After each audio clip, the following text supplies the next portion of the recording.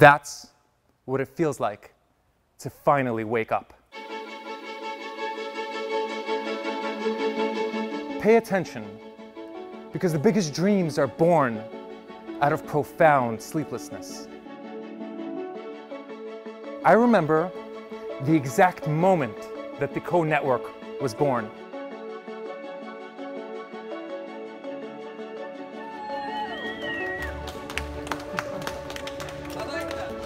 That change from a community to a social network, it's such a minor shift in language. It's such an imperceptible change in wording, but it makes all the difference.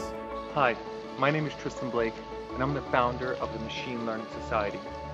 One of the most fulfilling parts of being a community architect is to connect brilliant people together, to share ideas, to form friendships and co-founder relationships, and even to help dozens of people find jobs in the computational sciences and engineering. But you see, there's just not enough time to connect all the people physically. So I wanted to scale digitally and to bring together all the resources.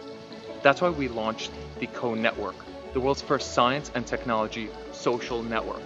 Our current prototype allows us to post events and jobs and RSVP for events and apply for these jobs right on the platform. We have a program called Colloquium that we're currently developing, which will allow you to choose a tag like deep learning or natural language processing, perhaps bioinformatics, and to communicate with people around the world by asking questions or posting various content in those fields.